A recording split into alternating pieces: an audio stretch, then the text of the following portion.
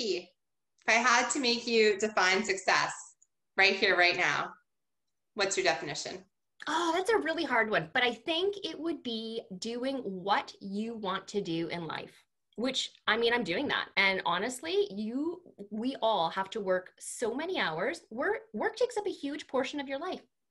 You have to do something that you love to do.